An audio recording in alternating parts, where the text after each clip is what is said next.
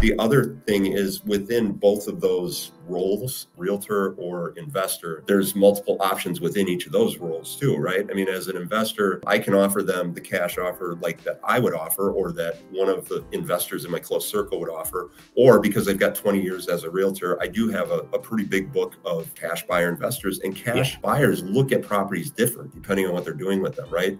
You might have one cash buyer that's looking for long-term hold, or you have one that's looking for fix and flips, or you have one that's a wholesaler, and they might value the property slightly differently there too. If a seller just wants that clean cash close as quick as possible, like that person that's kind of begging to take the property away, then that's probably a good candidate for like a quick close cash clean offer. In more cases than not, it's going to be like their lowest offer, right? They want to sell fairly quickly, but they have a little bit of patience. Then I could shop it like to an investor list and say, let's attract multiple cash offers, because of the fact that different cash investors, I might get one that says, hey, I'll offer you 80 cash. And then you get another one that's maybe in more of like a buy and hold mindset.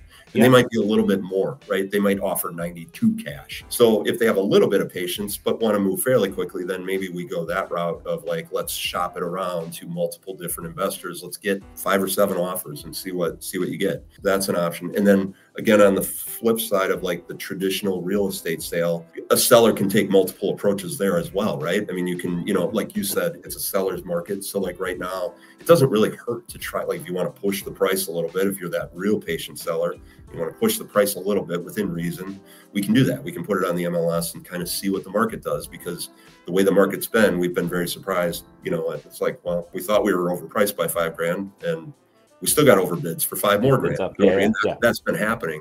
Obviously that changes with the market a little bit. But, again, on that, staying on that same traditional real estate side, price it at what I call like the sweet spot, right at hopefully not too high, not too low. And in this market, that'll give you like an asking price offer or a slight overbid.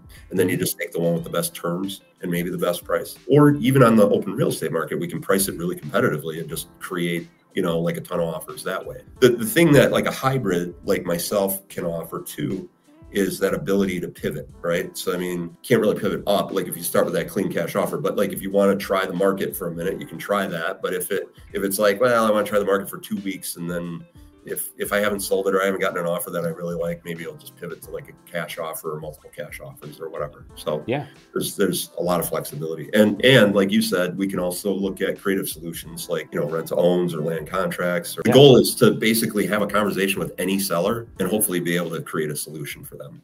Thanks for watching. If you liked the video, subscribe and click here to watch more.